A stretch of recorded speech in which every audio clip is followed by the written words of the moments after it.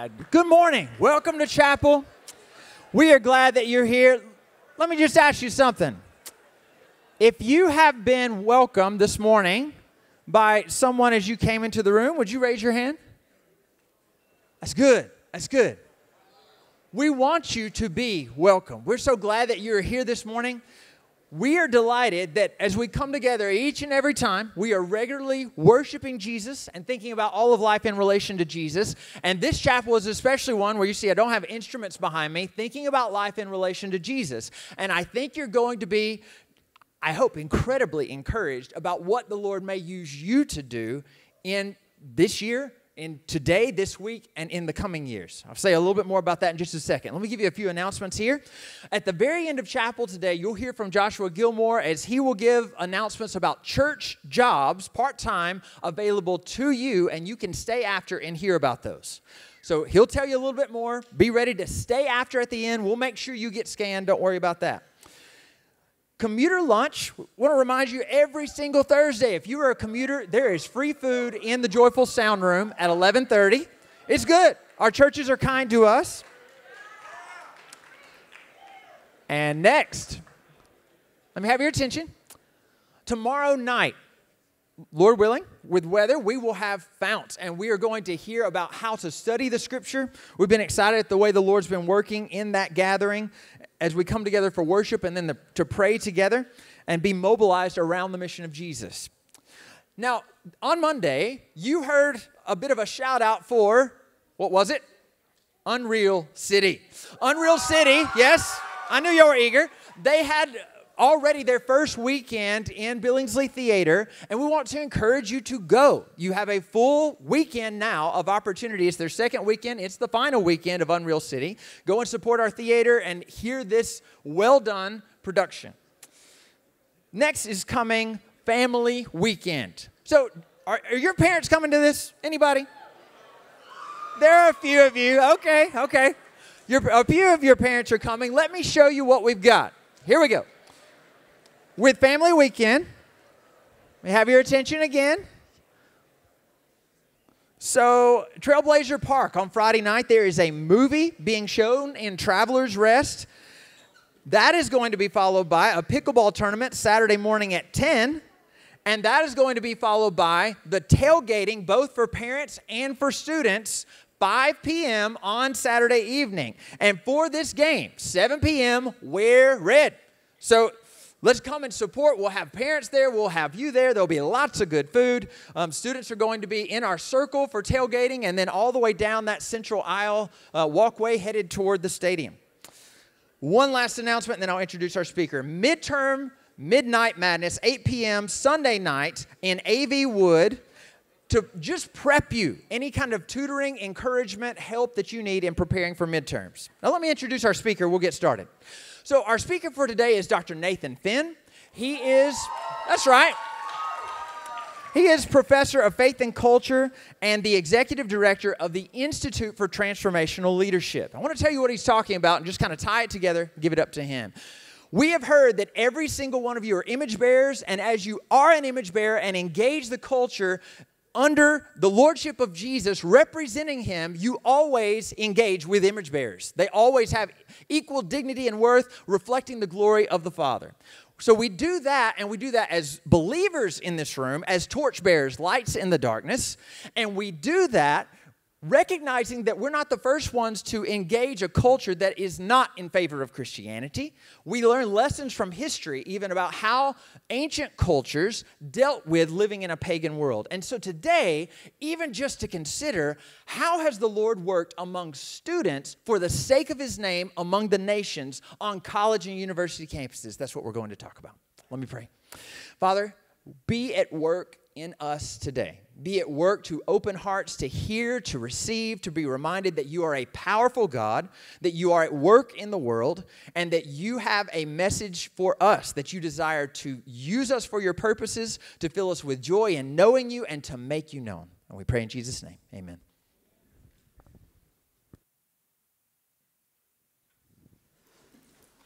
Good morning. Did you know that today, right now, as we're in this room, the largest missions gathering in the history of Christianity is taking place. 5,000 mission leaders from 200 countries are in Seoul, South Korea, joined by over 20,000 people who are participating all around the world, who are live streaming that event as delegates. It's called Seoul 2024, and it's part of the Lausanne movement. A few of you may have heard of that before, but it is a movement that is dedicated to promoting two related ideas.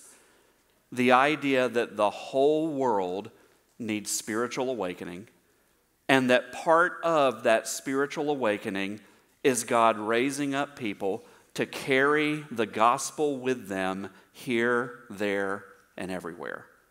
Spiritual awakening and missions happening right now in Seoul, Korea.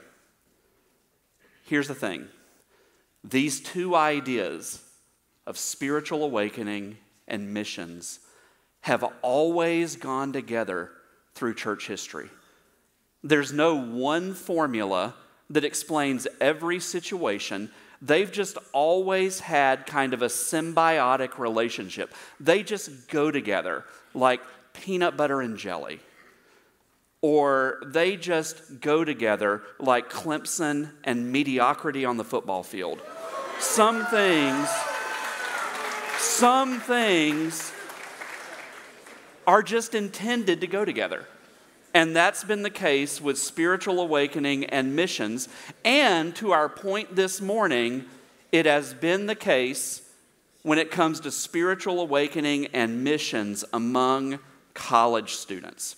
So this morning, what I want to do during our time together is share with you some examples of that pattern of how spiritual awakening and missions have often gone together among college students from the 1700s until the day before yesterday. Now, I'm a historian of Christianity, but I want to be clear, this is not an academic lecture. You're welcome. This is not an academic lecture. Because, see, I'm not just a historian of Christianity, but I am a preacher. And what I want this morning is for this material that we're talking about to not just be informative, but you're going to learn some things. It's not just informative. I also want it to be encouraging. And I want it to be challenging.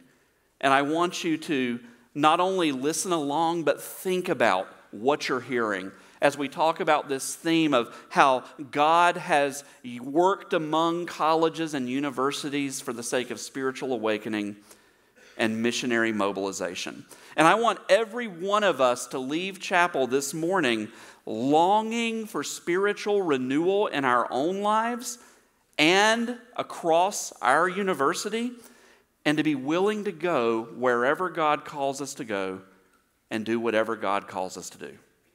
So that's where we're going this morning. And I want to begin with the first case study. We'll look at about 5 different case studies. I want to think about the first case study.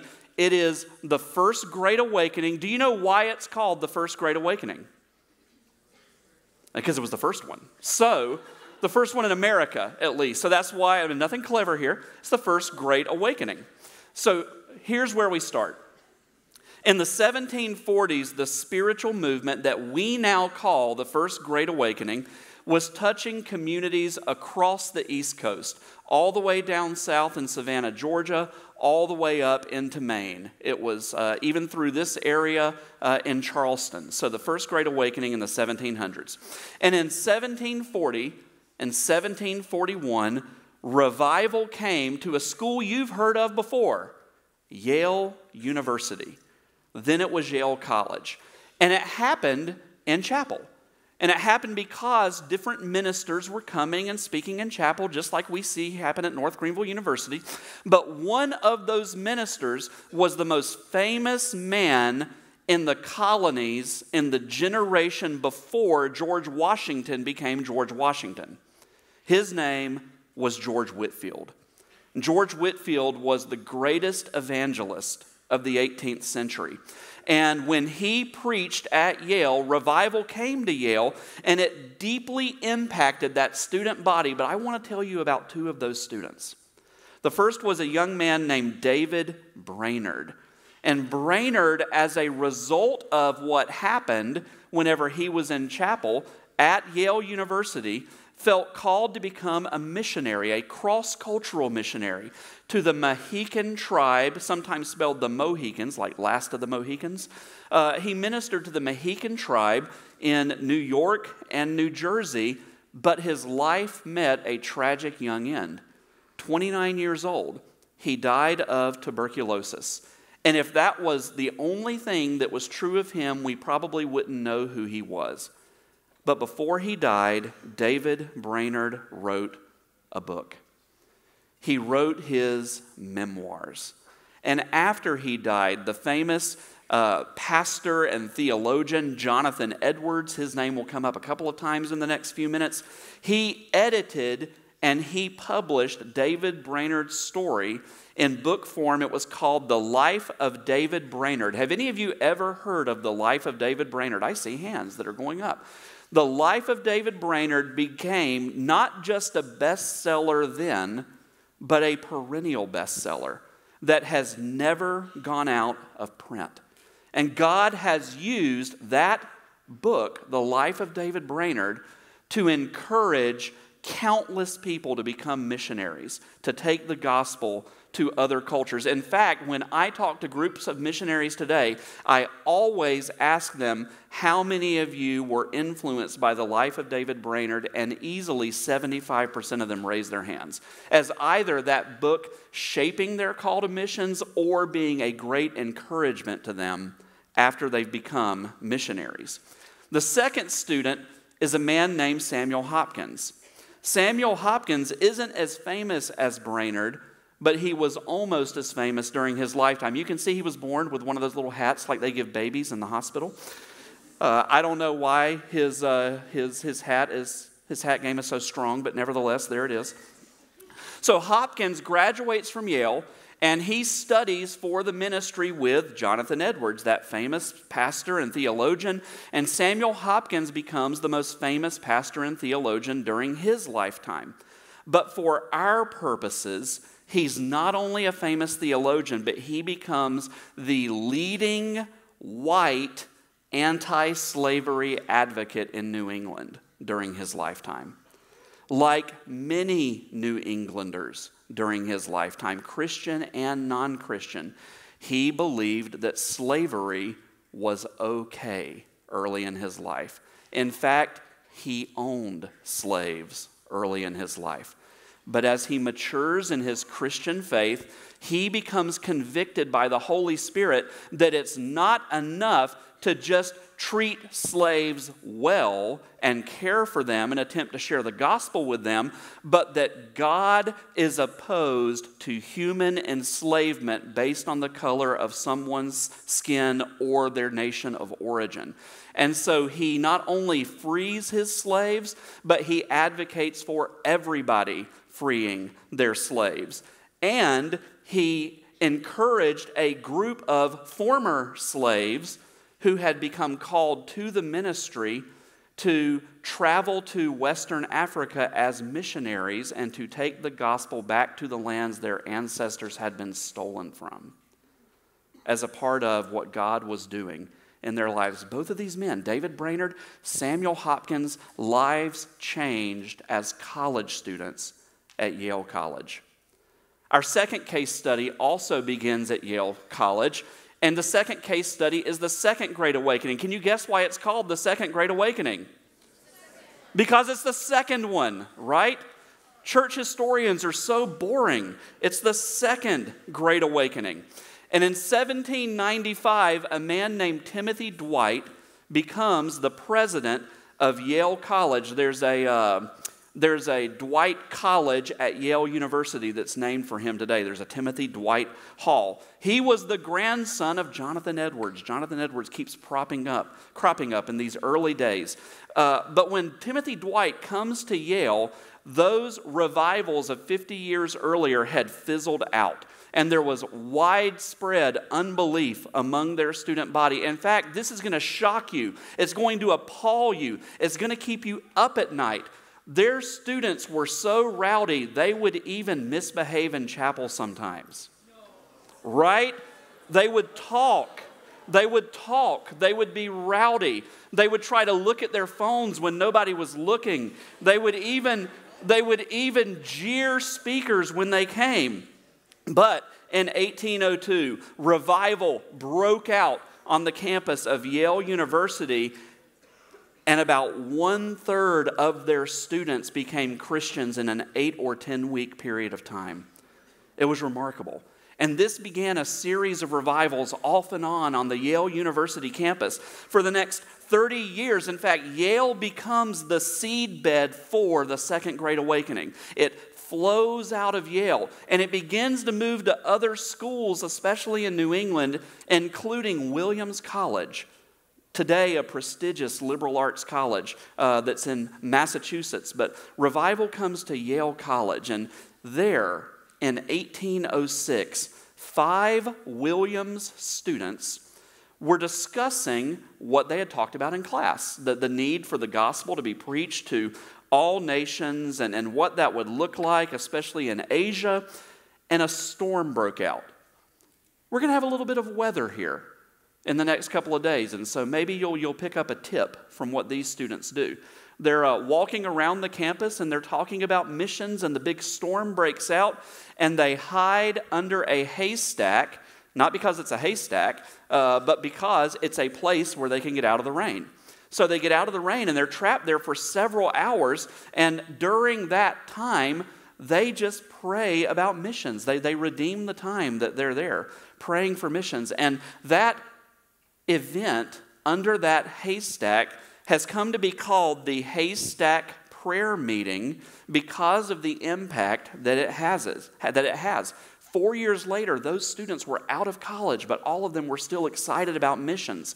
And they came together with another group of pastors who cared about missions, who had not been at the college, and that group formed the first foreign mission society in the new nation in 1810. It has a really long name that I'm not going to tell you because then you'll fall asleep and you'll be tempted to misbehave. But it was the first missions organization in American history. And 2 years later, in 1812, that board sent out the first 5 official foreign missionaries in American history. The first 5 people who lived in America but felt called to go somewhere else and share the gospel.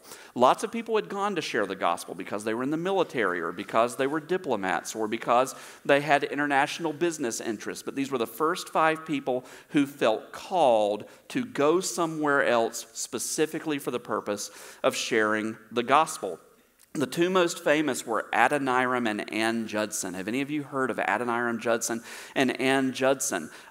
These 2 individuals were household names in America in the 1830s and the 1840s. Millions of people all over the English-speaking world would read about their exploits in their secular newspapers. That's how well known these individuals were. They were missions pioneers. But there was another missions pioneer as well, a man named Samuel Mills. And his story is really interesting. He had been at the Haystack Revival. He was the leader of the pack. He was the alpha among those young men who were praying about missions. And he was so energetic and was able to get people excited that whenever he put his own name forward to serve as a missionary, that mission society said, no, we're not going to send you as a missionary because we need you to use your gifts to get everybody else excited about missions. And so that became his calling.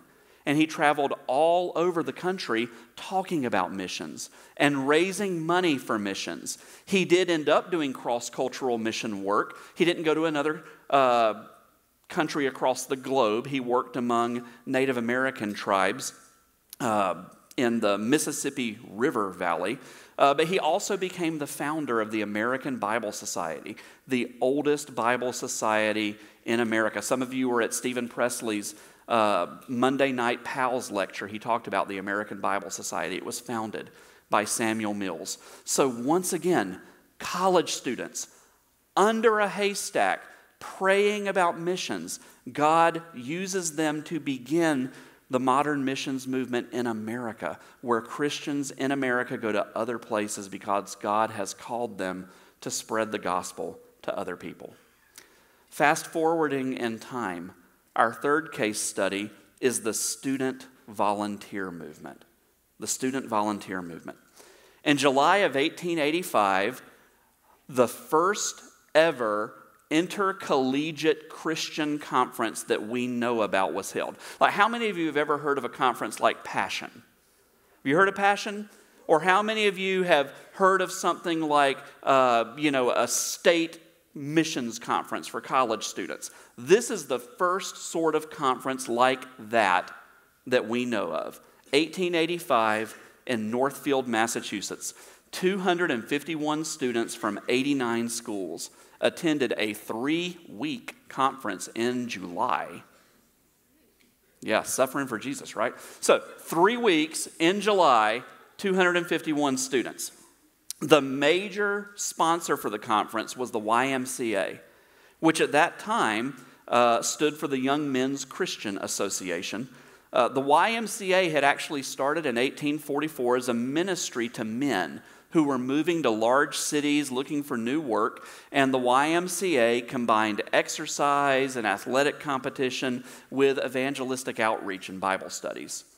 Because of that, in an era before ministries like the Fellowship of Christian Athletes and Athletes in Action, many colleges in the 1800s had YMCA chapters so that they could combine athletics and ministry. That was super common.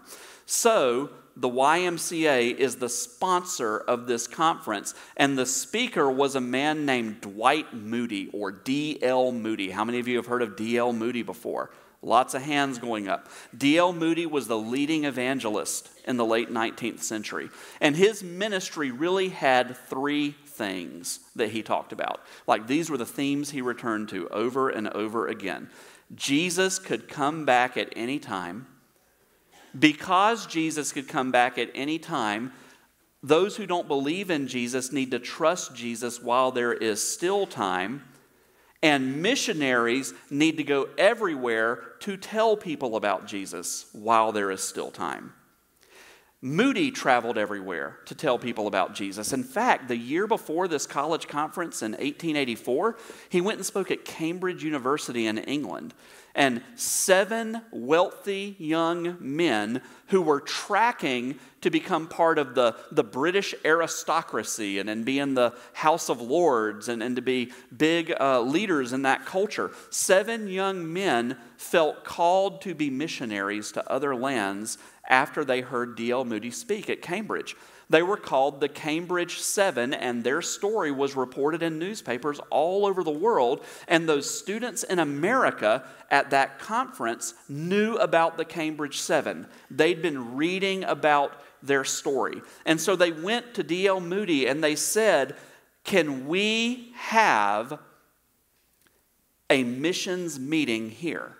They had been gathering together and praying through the conference for the first week about a missions meeting. They wanted students at the conference to consider missions. And so they go to Moody and say, "Can we have a missions emphasis?" And Moody says, "Sure, I believe in missions. Let's do that." And they had 2 missionaries added to the program at the last minute. And what happened is God moved among those students. Out of 251, 100 of them felt called to missions during the next few weeks, or the next few days. 100 of the 251 committed to foreign missions. And after the conference ended, they continued to gather back at their home campuses that they had come from to go to the Northfield Conference. And the movement began to grow. Within a year of that conference, at least 2,200 students at 167 schools had committed to become foreign missionaries. In 1888, because of all of these students who felt called to missions, a new organization was started called the Student Volunteer Movement, the SVM. And the motto of the student volunteer movement was the evangelization of the world in this generation. And they started having a college conference every 4 years. Again, something kind of like Passion. Between 1888 and about 1920, 20,000 missionaries left America to go to other lands because they were called to missions while they were college students and were a part of this movement. 20,000 people over about a 35-year period of time. And it all started with 251 college students gathered together to study the Bible and to pray and to say, why don't we have a missions emphasis? Let me mention a couple of the students that were there who become great leaders. The first is a man named Samuel Zwimmer. Isn't that a great name? Samuel Zwimmer. He was a missionary in the Middle East for decades before joining the faculty of Princeton Theological Seminary as their professor of missions during the second half of his career. But Zwimmer's nickname was the Apostle to Islam. And during his lifetime, he was the world's leading expert on how Christians can share the gospel with Muslims in other places. The other key leader was a man named John R. Mott. Mott's the other guy up there. And he was an early leader in the student volunteer movement who helped found something called the World Christian Federation in 1895 as an umbrella group for all the campus ministries all over the English-speaking world. And Mott became the most important advocate in his lifetime for both campus ministry and for global missions. And he wed those two eyes together. In fact, in 1910, the World Missionary Conference in Edinburgh, Scotland, became the largest missions meeting ever at that time. With 1,200 students from dozens of nations, John R. Mott brought them together. That meeting happening in Seoul right now with 5,000 people there and 20,000 people participating online is an heir to that first meeting in 1910 in Edinburgh, where 1,200 people were there from dozens of countries. That student volunteer movement, a missions revival among college students, impacts the entire world. Our fourth case study this morning is something similar called the Urbana movement, and we're getting closer to our modern era now. In 1948, how many of you have ever heard of InterVarsity? Maybe you have friends at a state university that are part of InterVarsity Christian Fellowship. In 1948, InterVarsity hosted a missions conference for college students at the University of Illinois in Urbana, Illinois. That's why it's called the Urbana movement. And the theme of that conference was from every campus to every country. The keynote speaker at that conference was a young evangelist named Billy Graham, who 6 months later would become the most famous evangelist in American history after he led a 6-week evangelistic campaign in Los Angeles, California that made front page news for weeks. But he wasn't famous yet. And at that meeting, there were around 1,300 students from 154 campuses at Urbana who are thinking about missions, and one of them was a student from Wheaton College named Jim Elliott. And just a few years later, Jim Elliott would graduate from Wheaton and he would go to Ecuador, where in 1956, Elliott and 4 other of his partners in their mission were martyred for their faith, trying to work among a violent, sort of culturally primitive people group that was cut off from the rest of the world in Ecuador. Their deaths made international news. They were on the front page of papers and magazines all over the country. And Jim's widow, Elizabeth, her picture was up there alongside of him, published a book about Jim's ministry and his martyrdom titled Through Gates of Splendor. And then she published another book a couple of years later, a biography of Jim titled Shadow of the Almighty. And those 2 books became international bestsellers, a lot like David Brainerd's memoirs 200 years earlier. These books about Jim Elliot were read by people all over the world, and God used Jim Elliot's story. He died sharing the gospel.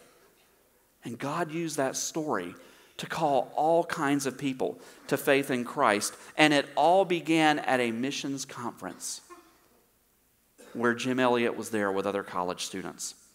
In the decades that followed, students continued to attend those Urbana conferences in larger and larger numbers. The biggest one was in 1976 when 17,000 college students from all over the country were there. The keynote speakers included Elizabeth Elliot, the widow of Jim Elliot, John Stott, the most famous preacher at the time in the English-speaking world, and a woman named Helen Roseveare, a medical missionary who served in the Congo for 20 years and was imprisoned and tortured for her faith by guerrilla revolutionaries who were trying to overthrow the government in Congo. Again, 17,000 students who were there because they're interested in missions. Now, I want to be a historian for just a minute and say that as we talk about the student volunteer movement and the Urbana movement, this is a good example of how words like revival and spiritual awakening are difficult to define sometimes. I mean, a college conference that's held every 2 or 3 years isn't the same thing as revival breaking out in chapel at Yale University, right? I mean, those are two different sorts of things. But in both cases, God moved. Sometimes it was in a big, dramatic way. Sometimes it was a slow burn when somebody who had been at that conference a few years later goes and puts their yes on the table for the Lord. But this is what God does. He moves in lots of different ways among all people, but we're talking about college students, to bring about His purposes. I've experienced this a little bit myself. In 1999, I attended the third ever Passion Conference as a sophomore in college. And my own ministry was deeply shaped by being at that conference, and especially by the preaching of a man named John Piper. How many of you have heard of John Piper before? It was amazing. In 2000, the year after I was there, 40,000 college students gathered in an open field in Memphis, Tennessee for an event called Passion One Day, where Piper preached a sermon to those college students titled, "Don't Waste Your Life." Some of you have seen the book that was published right afterwards. That's just an expansion of that sermon, "Don't Waste Your Life."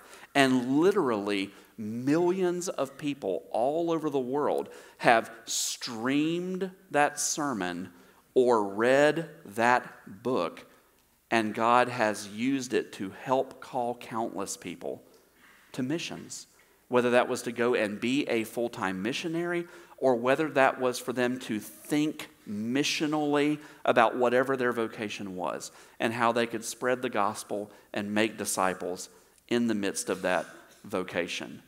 God still moves.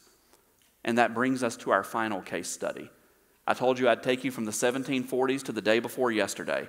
Well, maybe not the day before yesterday, but how about 2023?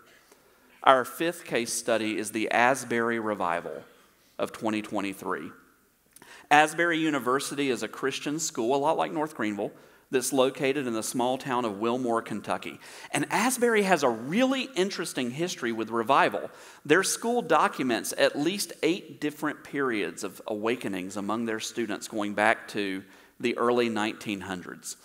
And until 2023, their most famous ever revival occurred in 1970.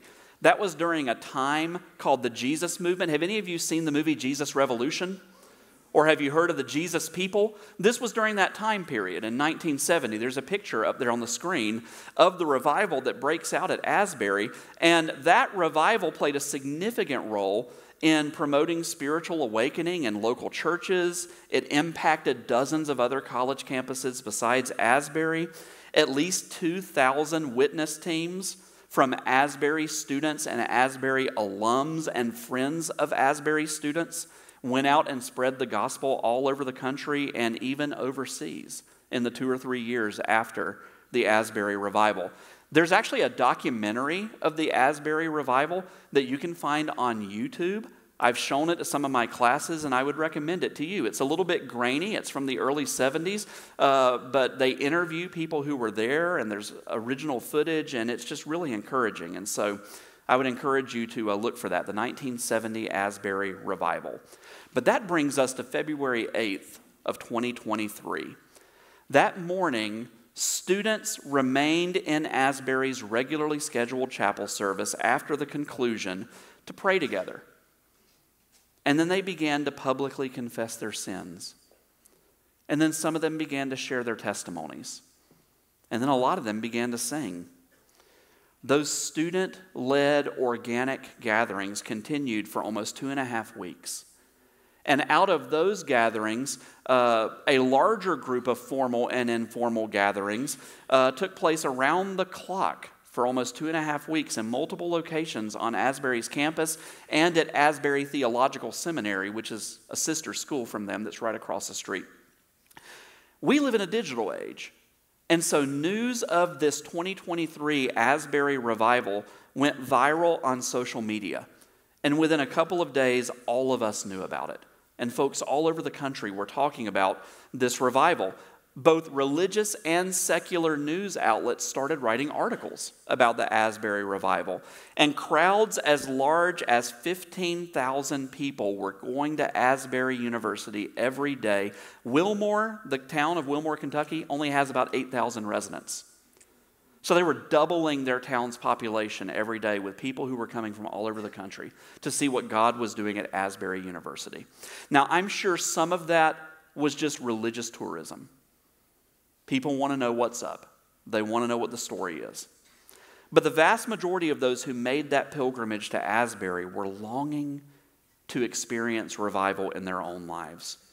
Social media was filled with reports of crowds that, for the most part, just quietly and respectfully watched the students and prayed for the students quietly as they were praying out loud, just showing spiritual solidarity with those young people as the Lord was at work in their lives. College students from all over the country traveled to Asbury, including many from Christian universities. In the immediate aftermath of that Asbury revival, several other schools reported spiritual movements on their campuses, sometimes with grassroots organic gatherings, other times setting apart formal times to pray for revival. Just to give some examples, Cedarville University, a sister Christian school, experienced a revival. Samford University in Alabama, another Christian school, experienced a revival. Auburn University experienced a revival, a large secular campus.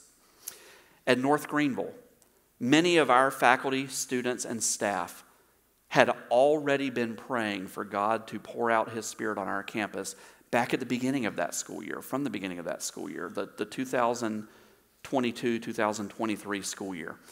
And we had already seen dozens of students come to faith in Christ, many of them in chapel services. There was a heightened sense of spiritual expectation on our campus that year. And then Asbury happened over there in Kentucky. A few days after that revival began, dozens of students remained in our chapel one morning for prayer and testimonies following the conclusion of that regularly scheduled service. While that meeting sort of broke up later in the day, it resulted over the next several days with additional student-led gatherings in this room and all over campus. And those of us on faculty and staff would hear reports about students confessing sin, about students sensing a call to the ministry of the gospel or sensing a call to be missionaries. And for the most part, we just tried to get out of the way. We didn't do anything except pray for those students and be available to talk with them if they sought us out. We just wanted to give them the space to respond to whatever the Lord was doing in their lives. Now, that was the spring of 2023, and this is the fall of 2024. It's not that much later. So it's still a little bit too soon to know what the long-term results of that Asbury revival and all the other smaller revivals that it led to are going to be. We just don't know. But this much we do know. God stirred the hearts of college students all over this country in that spring. And historically, when that has happened, it has often been the case that God has raised up large numbers of young people to spread the gospel here, there, and everywhere. So I want to close this morning by speaking first to the students who are here who know that you are a Christian. Are you willing to pray for spiritual renewal in your life and for spiritual awakening at our university? There's a risk that comes with that because there's no telling what God might do. But are you willing to pray for spiritual renewal in your life and for spiritual awakening on our campus? Christian student, are you willing to lay your yes on the table to whatever God is calling you to do, to obey Him and to be about His business with whatever that looks like in your life, with your gifts and your sense of vocation and your desires and your personality? Are you willing to pray? Are you willing to be obedient? And for those of you who are here this morning who are not yet followers of Jesus Christ, I have a question for you too. Are you willing to just simply be open to whatever God might have in store for you that you don't expect because He has you at North Greenville University? Sure, He has you here to earn a degree. Maybe He has you here because you're a musician or because you're an athlete. Maybe He has you here because you grew up near here and we're close by. Maybe He has you here because you have friends here. Maybe He has you here because there's someone that you like who's here. There's lots of reasons He has you here. But I bet He has you here for other reasons that you've not thought about before. So are you willing to just say, God, I'm here and I don't know why. What do you have in store for me? I'm going to close this time with a word of prayer, but don't start packing up and zipping up yet, because right after I pray, Joshua G is going to come up with one more closing announcement, and then we'll be dismissed. Lord, we thank you for your faithfulness down through the ages. As your Spirit moves to bring revival and spiritual awakening, and as that spiritual awakening has often resulted in men and women who are moved to share the gospel and make disciples among other people in other places. And Lord, we rejoice in knowing that in your kind plan, it has often been through college students and university students that you've brought about these purposes. And Lord, our prayer is simply that you would help us to have soft hearts and open minds to whatever it might be that you want to do among us. We want to follow you. We want to be obedient to what you're doing here. We want you to work through us for your glory and our good and the sake of others. So help us to be in a posture to receive whatever you give us for those reasons. And we will give you all the praise and the honor and the glory for everything that you do in our lives and across this campus. In Jesus' name we pray. Amen.